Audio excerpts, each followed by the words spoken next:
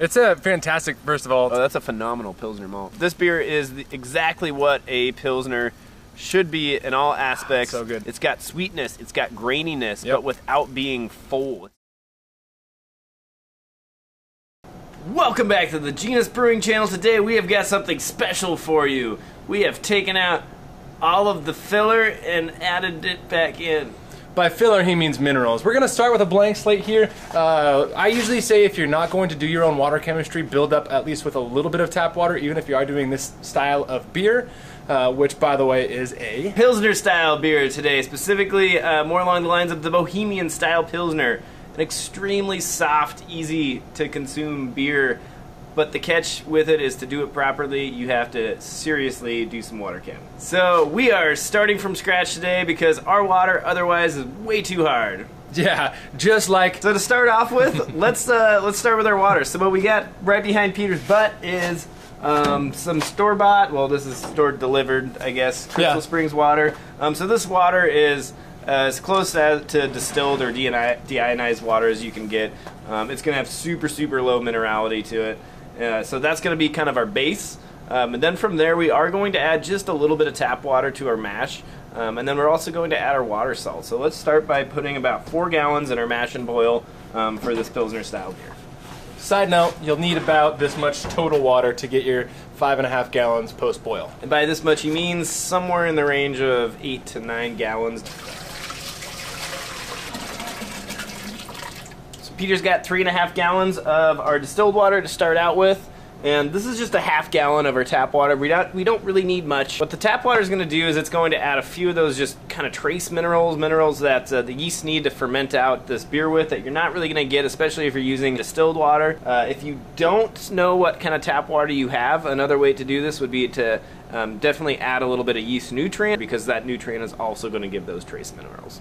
At this point, we now have right around 4 gallons, just a hair over above 4 gallons in our mash and boil, so that's going to be our strike water that we're going to heat up, but we're not going to heat this right up to a rest that you do for to a saccharification rest. We're actually going to do another rest here, and it's going to be just a hair over 100 degrees, between 100 and 110 I believe is ideal, and that's called a ferulic acid rest.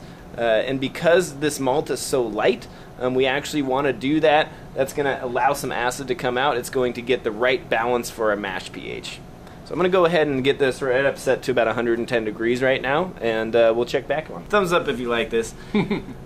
Anyway, while that water's heating up, now we're over here doing our water salts, right? And we're not going to do a whole lot of them. What we assumed is that we're starting out with 0 mineral content, even though that's not exactly true. But what we're going to do is ballpark, because, Peter, what amounts are we working with here? We're going for, I think we got 1/2 gram of this, 1/2 gram of this, which is calcium bicarbonate. Calcium carbonate, not bicarbonate. 1/2 gram of sodium bicarbonate, and then 1/4 gram each of gypsum and calcium chloride. And that should land us somewhere into this water profile Up in front of our faces. Jinx, 5. But yeah, so water profile for Pilsen, Germany. Probably the softest water profile in the world. Yeah. Like second to Logan. Make a comment if you have a softer water profile. Wait, what? So that's it. We're gonna go ahead and tip these. Yeah, we'll tip them into it. We'll weigh them out first, and then get them into our mash, and then get going from there. Yep. I'm gonna get some close-up shots now of Peter actually weighing this out, just to show you all how small this can get. Peter, like, what? Easy. Way too much. Didn't even want to talk. And that's it. So that is literally all the more salts that we are throwing in. That is a pathetic amount.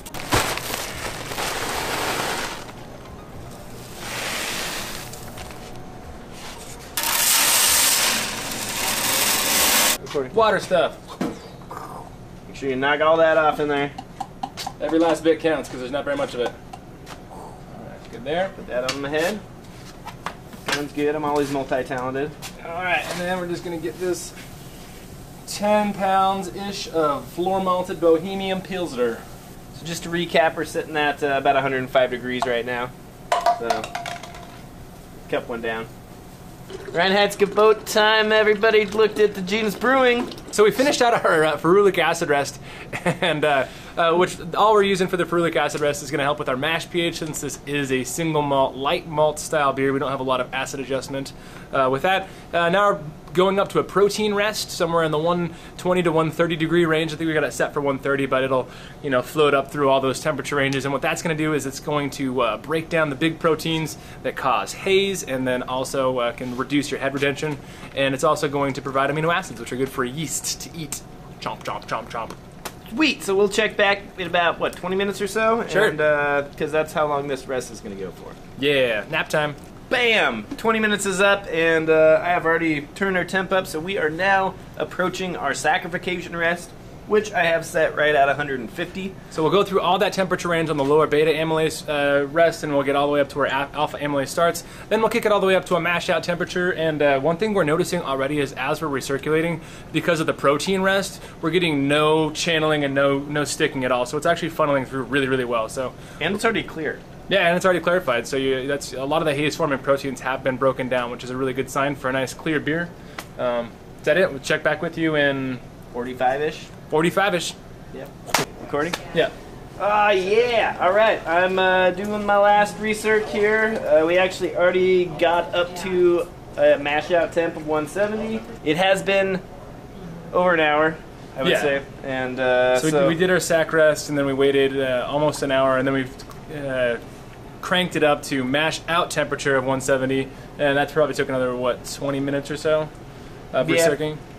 Not too bad. So now we're about to pull that out and spark the water, and I got the rest of that big container heating up on a separate kettle in the back just to save us a little time. Yeah, still going to be that same neutral water though, so it's going to be that same low profile, all shbibbity. Bam! So I'm going to go ahead and pull out this mash pipe and I'll go get the water. We're draining. Now that I got my mash pipe pulled out, I am also going to set our temp for over boiling, which is 209 degrees here. Watch as I grab some water. Just sparging like I normally do, just grabbing normal water. What are you doing? I'm just doing normal pitchery things. So this is now up to a boil. It's been boiling for over a half an hour now. Just to kind of give you guys an insight on something that we like to do, because we know it takes a while for our wort to chill down with an immersion chiller. Whenever we're using an immersion chiller, we'll actually delay our quote-unquote 60-minute addition, because some of that time during chilling, it does count into the bitterness and flavor you get off the hops. So our first addition on this is going to be some Pacific Jade. It's going to be our 30-minute addition. Typical hop for this style of beer would be Saaz, but you know, we can't be all traditional, so Pacific Jade it is. And this is just a 1/4 ounce. Alright, so now we are into the last 15 minutes. We're going to do our second hop addition, more Pacific Jade, just a ½ ounce this time. So that should push our bitterness right up into that hopefully low to mid 20s range.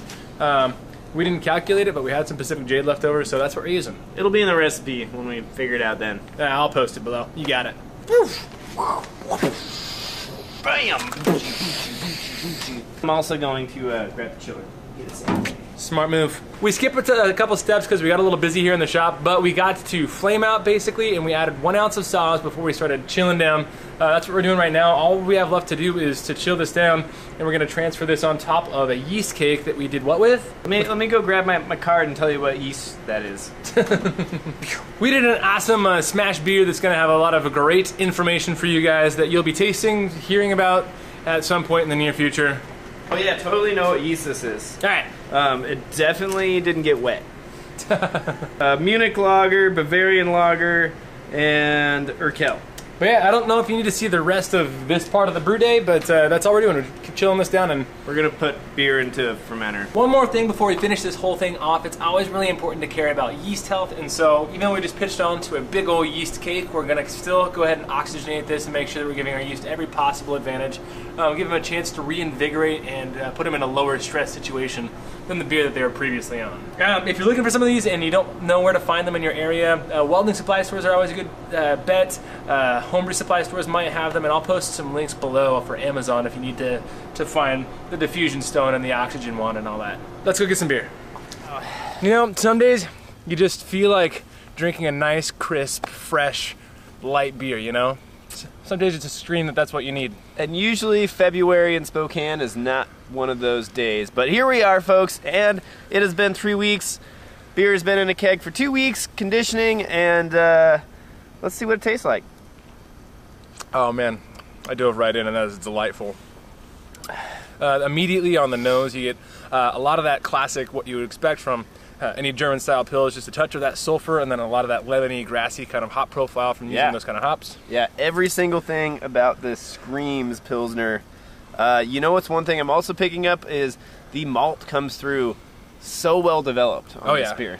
And I actually contribute that to the water chemistry. I think that the fact that we did a true water profile actually, instead of having that minerality that most beers we brew here have, it allowed the malt to come through. It's got this distinct, rich, grainy sweetness to it, but also still, I mean, it's hard. What kind of? It's not sweet, but it's rich. Yeah, it's exactly. It's smooth and it's pleasant and it's got a little bit of that kind of like fresh grain flavor. Fresh grain flavor. So soft, so soft. That's all water chemistry. Turns out that if you do want to brew a traditional Pilsner style beer, water chemistry is essential. I think is what this experiment has come down to. Yeah, because we've done the exact same style with just our own water, and it does come across that minerality really brightens and pops it and makes it a more aggressive beer. This is sessionable. It's really nice in the palate, but it opens up enough that you can get all the flavors that you're looking for in this kind of beer. Well, I think that about sums up our quick tasting here because we are, quite frankly, freezing our butts off and our camera's getting wet, so there's that too. You know, all good signs, but we appreciate you watching this one. Let us know what you think in the comments below. Give us a thumbs up and a smash of the subscribes and some high five your computer really hard, and then we'll see you next time. On Genus Brewing, Viva Cheers. la beer! Viva la beer! Bow. Viva la beer! Whoa, thanks, Peter. About time. Follow us on all our social medias: Facebook, Instagram, RedTube, anywhere you can find us. Action. Child, shush. Speaking of, around here we always tend to be a little bit hard, and we'll show you a little bit about. He just likes to use the fact that he knows that our boiling temperature is slightly under the actual boiling temperature at sea level. Which is why it says 2009 every single time. 2009? Hashtag, how do we keep these things dry? I got snow in my bow tie. Till next time on Genus Brewing.